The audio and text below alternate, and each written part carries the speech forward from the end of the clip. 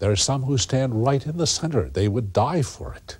They probably started the ministry.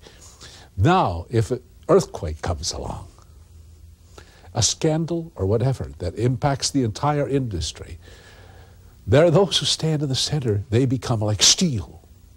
There are those who are close to the center. They move in to give strong support because they know this is a crisis. And if they don't come through, the whole thing can collapse. But the farther the circles move outward, the lessening of the intensity of commitment and loyalty follows until you get to the edge. Those that have just stepped in, they're gone. Those that are on the edge, they've split. Now the pitiful thing is, the growth in an institution doesn't come from the people that are hard and firm and solid at the core. The growth comes from those who are at the edge or outside looking in. That's where the new converts come. That's where the new support comes. That's where the new strength is going to come from. Well, what's happened? Because of the scandals, our growth rate has leveled because the new people aren't joining. And we can expect this problem to go on for about 2 or 3 or 4 years. Nevertheless, look at what the Arbitron ratings show. They still show we have an audience on an average Sunday of 1.6 million. You say, how many people really watch it? Well, some people watch once a month, some twice a month, and some once every 6 weeks. So you could multiply that 1.6 million by 4 or 5 times, I suppose, and say nearly 10 million people watch regularly. We lead all other ministries. Number 2 is World of Tomorrow, and the others, as you can see, fall down in similar line. At the same time, not only do we have the largest audience, but we are the only television ministry invited to televise regularly throughout the 22 countries of Europe, including Eastern Bloc countries. That started this past February when Rupert Murdoch invited us to be his guest on Sky Channel and now on Eurosport every Sunday morning from 7 o'clock to 8 o'clock in the main heartland of Europe.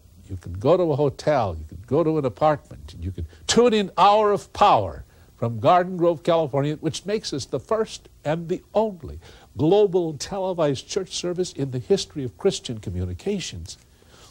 So, our popularity, it's diminished. New people that were standing on the edge, they're gone. We're still number 1 in audience. We're still number 1 in prestige. We're still number 1 in global outreach. But at the same time, look what's happened to television airtime costs. In one city, our hometown, Los Angeles, California, between 1984 and 1989, the airtime has tripled. Now, I'm telling you, and you'll agree with me, this ministry must survive. It must survive because no other ministry is so positioned as we are to do the job for Jesus Christ around the world. I want to tell you what I truly believe. I mean, I believe it down to my fingernails and toenails and to the core of every hair on my head. This is what I believe. And I think when you listen to me, you'll agree with me 100%. I do believe that some people will only get religion through television. I do believe that television airtime is going to get more difficult to buy because, you see, there are television stations that really don't want to promote religion. I do believe that the cost of the television airtime that we will be able to buy will continue to rise. And I do believe that no other ministry in the world is so strongly positioned to bring positive religion to the world through television as we are. And I do believe that we'll be able to continue to televise in Europe, even, I believe, in the Soviet Union. Now, that's my belief. This is something that I know. I do know that if we don't televise to the globe, nobody else will. I know that in order to keep televising through 1990, we need an increase of income of $5 million. I know that the only way we can raise this extra money is through the Eagles Club. And that's why I'm sending this letter to you this past year. 17,000 people were members of the Eagles Club. That means they gave $500, either in a single gift or $50 a month for 10 months. 3,600 were Golden Eagles. That means they gave a gift of $1,000 a year. Now, to increase our income by $5 million, I cannot increase it by begging for money on national television. The stations would put me off. And many people would be very suspicious because they remember the scandal periods. I can't do it through sending more letters. In fact, we get some letters from you saying, you send me too much mail. So how can we raise the extra $5 million? Here's how.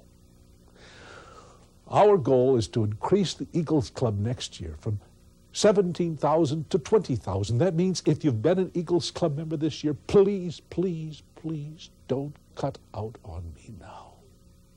If you were not planning to give again in 1990, please change your mind. I can't get along without it. For the sake of the millions of people around the globe who get hope and help from this ministry, whose lives will be saved from this ministry, I beg of you, don't cut out on me now, please.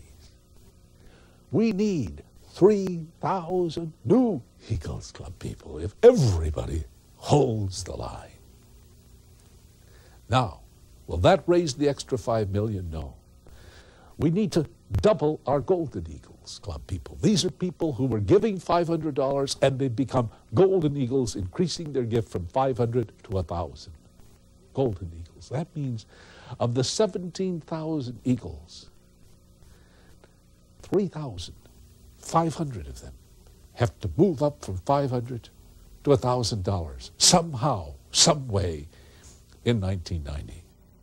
The only way I can see our ministry surviving is if members of the Crystal Cathedral Church of the Air will increase their giving until they become members of the Eagles Club. Now, that means you increase your giving to $500, either a one-time gift or $50 a month for 10 months. You know, this ministry is a proof of possibility thinking, which is nothing more than biblical faith. If you have faith as a grain of mustard seed, Jesus said, you can say to your mountain, move, and it will move. I have faith. Faith is a grain of mustard seed, that the mountain of raising an additional $5 million in 1990 is going to move. And I have faith in you. I believe you too are, or you must become, a possibility thinker. And that means you do not say no. You do not cut out. You do not think smaller. You do not retreat. We are stepping into a new decade, setting ourselves up for a new millennium. Please, step up. Don't step back. Don't step down. Don't step out. Step in and step up to the 1990s. First, make a commitment that you will give as much as you gave in 1989. Now take a step up and have faith that God will make it possible for you somehow, some way, to fulfill that commitment. Move, I beg of you, to help the only ministry that is positioned and poised at the beginning of the decade, at the end of a millennium, the only ministry poised literally to penetrate the globe with a positive, healing gospel of Jesus Christ. I'm counting on you. I have no other plans. I have no other options. I have no other choices. Of course, I have a gift for you. You say, you probably should have saved the money. Maybe so. But a year ago, I found this. And we have to plan months and months in advance. It's really a very beautiful gift. Let me show it to you. solid marble, brilliant green bookends were ordered, designed, created in our own creative arts department. And on each bookend is a strong eagle, wings extended, solid brass. They're gorgeous, they're strong, they're yours forever. I know that you're going to say yes. Yes, somehow. Yes, some way. Yes, with God's help, I will stand by to keep this positive ministry for the entire globe alive, loving and lifting people all over the world. And then I'll send you this gift. We have them. It's my joy to give them to you. It's very, very small in proportion to what you do for me. At the same time, I have a little selfish reason. I know that you'll look at these bookends, and when you look at them, you'll remember me, and when you remember me, you'll pray for me, and your prayers for me. That's what gives me strength and courage and continued integrity. With this video letter, there is a letter that you can mail back to me. Send it today. And now, may God bless you where you need the blessing most. I've shared my problem, my opportunity with you. And I pray for you that God, who knows you better than I, God, who knows your problems better than you do, will give you the blessing you need in 1990. If it's healing from cancer or sickness, may He lead you to the sources and forces of healing that He knows about, that no one else knows about. If it's for broken relationships, whatever it is, if it's for financial prosperity, whatever it is, may God bless you too. I'm praying for you. We do love each other. And that's the truth. Thank you. Answer me now. Write to me today, Robert Schuller, Garden Grove, California. Or call the toll-free number. You might want to write it down. The lines, I hope, will be very, very busy for hours. After all, I'm looking for about 20,000 telephone calls. The number is 1-800-955-9090. That's 1-800-955-9090. Thank you. God loves you. So do I.